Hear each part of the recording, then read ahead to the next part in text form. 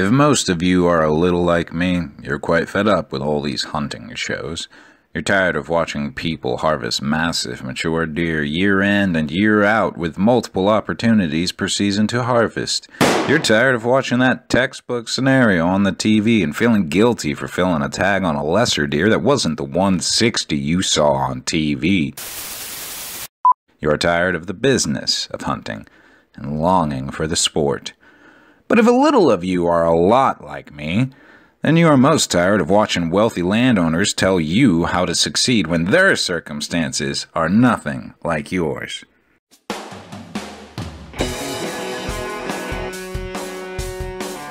rut is in, guys. Man.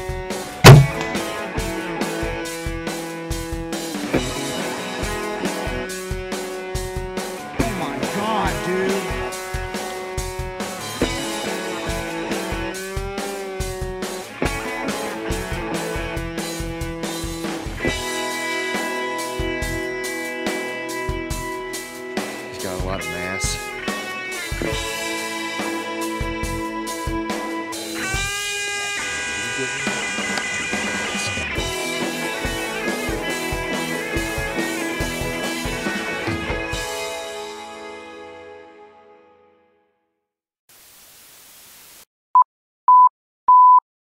Hey everybody, this is Ryan Outdoorsmen here, and I just put down a big buck. The jabroni you see on the screen is me, Ryan Outdoorsmen, tuning in for the first episode of Average American Hunter. In 2017, I had the idea to develop an informational outdoor web series for the outdoorsmen who lack representation in the hunting industry. I wanted to make a show for the average American hunter, whose circumstances mirror mine. People who hunt public land, small private parcels, or large acreage with lots of hunting pressure. 99% of the hunts you see on this show will take place in the mountains of Virginia, a state not known for producing the caliber of deer as, say, Kansas or Iowa. Don't get me wrong, Virginia is enjoyable with the eastern turkeys, white-tailed deer, and black bears abundant, but it isn't marketed as a hunter's paradise like the Midwest region. I've lived in Virginia for 5 years now, and had more success than when I lived in Missouri. I always went trapping and fishing with my father, but never got the opportunity to sit behind the gun until age 10. I was successful for the first 4 years and even went on a few elk hunts. But when I hit high school and college, my hunting slowed down dramatically, as I would only go 3 to 4 times per year. And although I could only hunt a handful of times per year, I always managed to achieve my objective: find game, harvest game. So I'm going to share with you the knowledge of my sources. The Conservation Department says wild pigs can destroy habitats and spread diseases to livestock. They will even kill and eat wildlife like snakes, turkeys, and even young deer. They've become such a problem, the Conservation Department is trapping feral hogs all over the Ozarks. One hog will eat, 3-4 times more than what a deer would. Scott Odenbred is a taxidermist near Cassville, Missouri, who helps the Conservation Department with trapping. Makes a good sport, good time. He also meets many hunters who say wild hogs are a challenging animal to track. They're pretty savvy. Where the hogs have come in, the turkey numbers have just drastically declined. This is my old man, the best outdoorsman I know. And if there is one reason for why he's so knowledgeable, I'd say it's due to his profession, taxidermy. For over 20 years, he has soaked in outdoor knowledge from thousands of clients, and in 2010, that knowledge put him in the record books. On a cool October day, my old man harvested the second largest archery buck in the state of Missouri. This 28-point palmated 4-year-old giant was shot a mere 4 yards away. The buck netted 250 inches. Worst thing is, I refused the chance to sit in that stand on that evening. The monster drew in the attention of North American Whitetail magazine and eventually Rusty Johnson of Buckmaster magazine. He scored the buck and wrote an article that started with, "Try telling Ryan Outdoorsmen that life is fair. Thanks, Rusty." Even though I missed my opportunity, my old man had a destiny to fulfill with that buck, as he had shot the antler off the year before. All in all, my old man is my well of knowledge, but to better understand these mountains, I needed to know some mountain men. Enter the Blue Ridge Boys. Hey guys, this is Kyle from Blue Ridge Boys Outdoors. Pow! Dropped him right there. And this fella right here is my best friend. Some call him Kyle Butler, but many call him Carl Wayne. Kyle was born and raised in Virginia and has over 20 years of hunting experience. I've known Kyle for about 5 years now. Kyle was a member of a hunting club called the Blue Ridge Boys when I recruited him to the team. For our team, he is easily the best looking of the group, but also the hardest working guy I know. Kyle is our public land expert. He has the most success amongst the three of us and the 1,000,000 acres that is George Washington National Forest. Kyle is happily married to the hardest working woman I know too. The fools even got married on November 4th and made me miss an evening hunt, but I wouldn't miss it for the world. Kyle works for a chemical company based out of Virginia where he manages many restaurants throughout the state. This guy knows no off days, and if you're not careful, he will easily leave you in the dust. Hey, what's up everybody? Ryan Odenbrett here with my buddy Hunter, and Kid Prodigy over here is gonna get it done. The rut is in, guys. What an awesome hunt. At 22 years old, Hunter is the youngest of the group. Hunter also grew up in Virginia. Both Kyle and Hunter grew up on the east side of the Blue Ridge Mountains, then moved to the west side. The kid has hunted for 18 years and has more interest in small game than I ever did.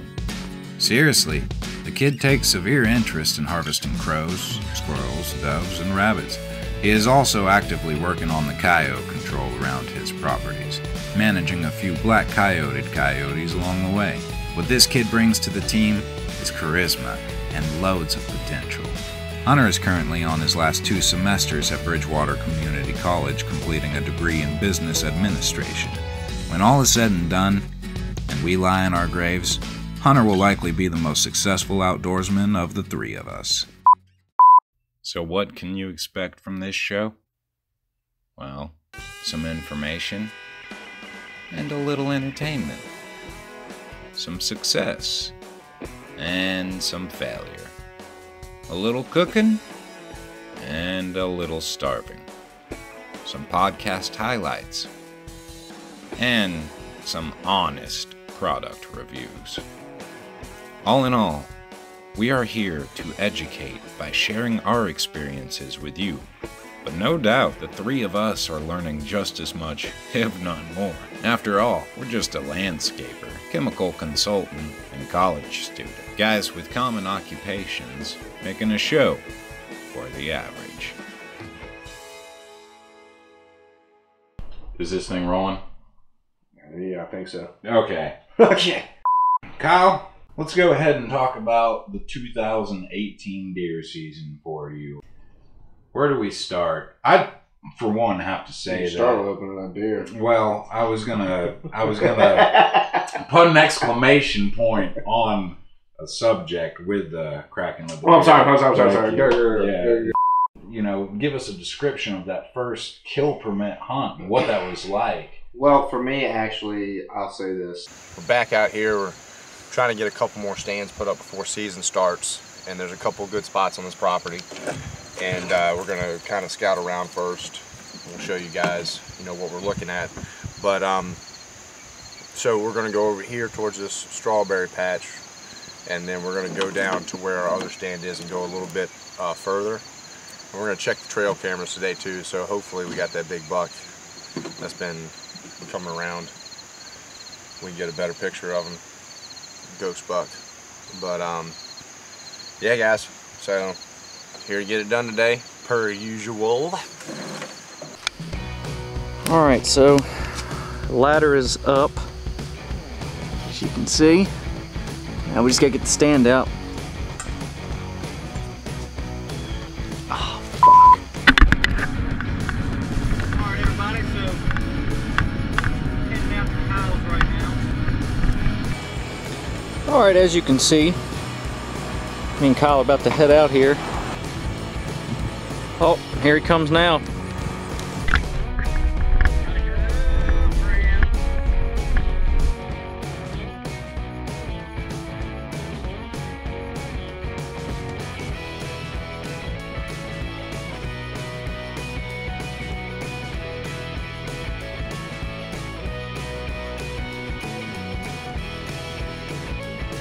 bag. We got a few stuff we gotta get situated. We just spoke with Daniel. Water's kind of high out here. I don't know, did you get any of it coming in? I did not actually get Yeah, you can see it right behind you though, like you can hear it.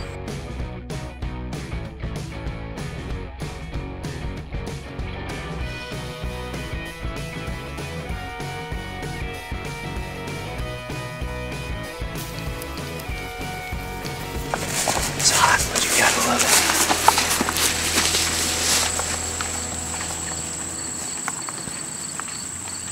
It was September 17th, and I'll never forget this day because it was a year to the date that my mom had passed away. So I knew that I was going to go out into the woods. It's hotter now. Crossing this creek right here.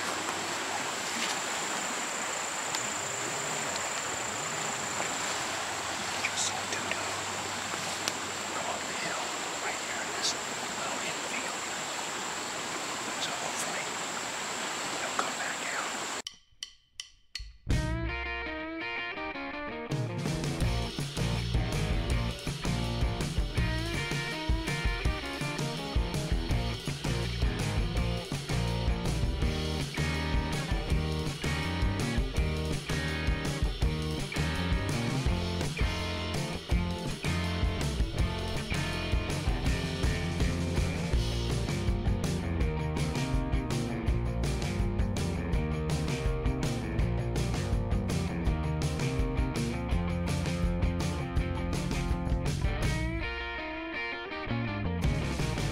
Average American, raise the chance.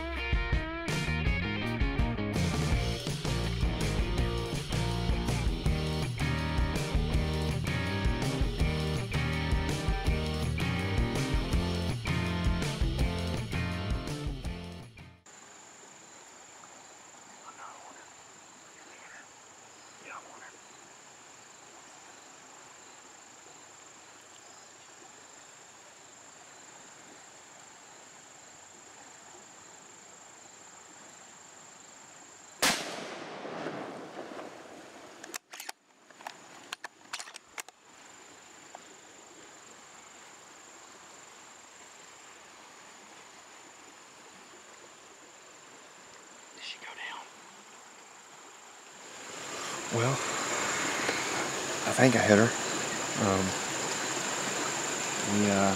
Hunter said saw her go down the video, and apparently there's white belly right there. I can see white, but we'll get down here in a second and go see. First deer of the season. There it is.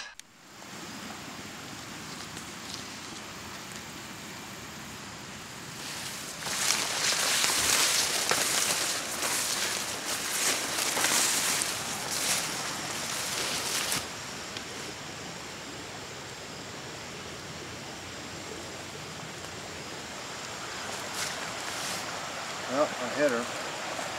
I went over and looked at where they had jumped across the creek, and right there at the edge, right before it enters the creek, there was blood. So we're gonna have to cross this. Let's get to it.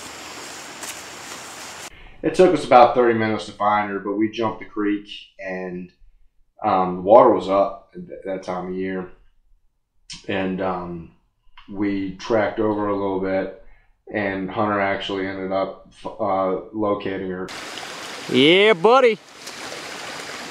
We found her. That's awesome. Let's look at the shot here. Yeah, buddy. Big old nanny goat. She's gonna eat good. Yeah. Picked her up, put her on my back. Mr. Butler carrying him out on his freaking shoulders. Look at this guy. Look at him go. This is gonna be the fun part, ladies and gentlemen. We gotta get across here. He's got her. Tip my can to you, my man, Appreciate it. and say Amen. congratulations on that. All right. So part of the fun of cooking, in my opinion, is when you get home after working all day and you look in the fridge and you're like, what the hell am I gonna make tonight? Tonight, I am going to make kind of a southern fried venison steak over hash browns with an egg on top, because you can't go wrong with breakfast. So, let's get started. Like to listen to music while you cook.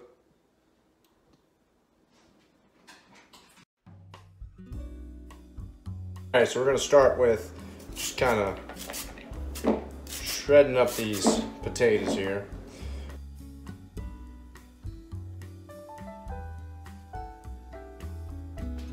All right, so now that you shredded up the potatoes, kind of put them in a little water bath, let them soak, get all the starches out of it.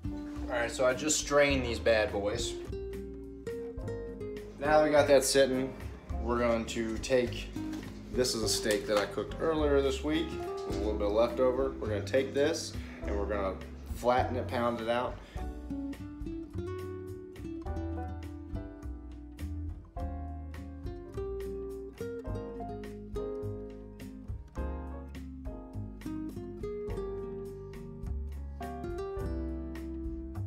All right, so these cutlets are a little bit smaller. It's off of the tenderloin. But you can kind of get a feel of, you know, what it's gonna look like, just kind of an 1/8 of an inch. So you can see right here, we've got wheat flour. All right, so I've got my oil heating up for frying my bits. And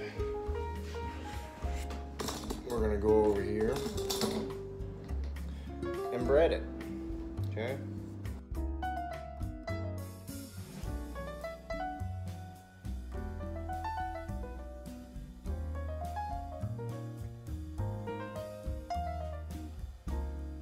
All right, so I got a little bit more butter over here. Gonna let that melt down, and then I'm gonna kind of patty out my hash browns and put them in.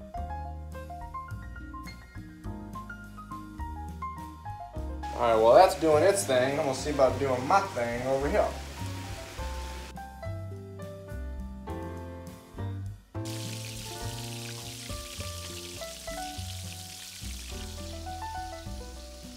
All right, so last step, a little bit of protein.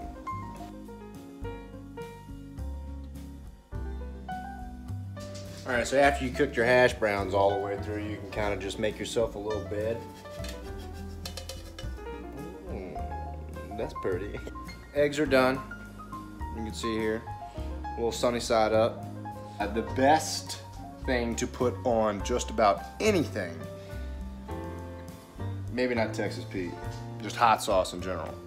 I love hot sauce. And there you have it. If that don't look good, I don't know what does. Took me a lot longer than usual because I had to film all this, so that's cool. Anyway, let's see how it tastes.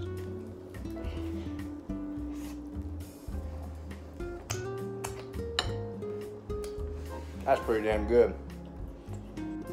All right, now I gotta clean this place up before Adrian comes home and roundhouse kicks me in the teeth.